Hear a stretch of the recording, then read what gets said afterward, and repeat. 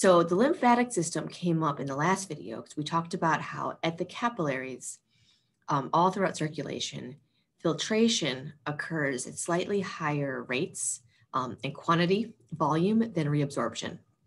So basically we have, as part of that microcirculation of the capillaries, excess fluid leaving the circulation, the blood circulation.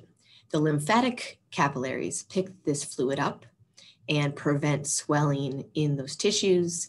The lymphatic system actually returns that liquid, which is lymph in between when it's not blood, when it out of the interstitial fluid gets picked up by the lymphatic system, it's a lymph. Lymph travels through the lymphatic system. This is obviously a little oversimplified. I'm not going to tell you the names of these things besides lymph node. You may recognize that name.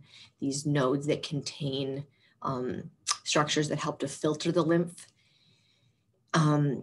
Ultimately, the lymph is returned back into the venous system to become part of circulation again. So that's a really good way to maintain our fluid volume of our blood pressure, really, and blood volume.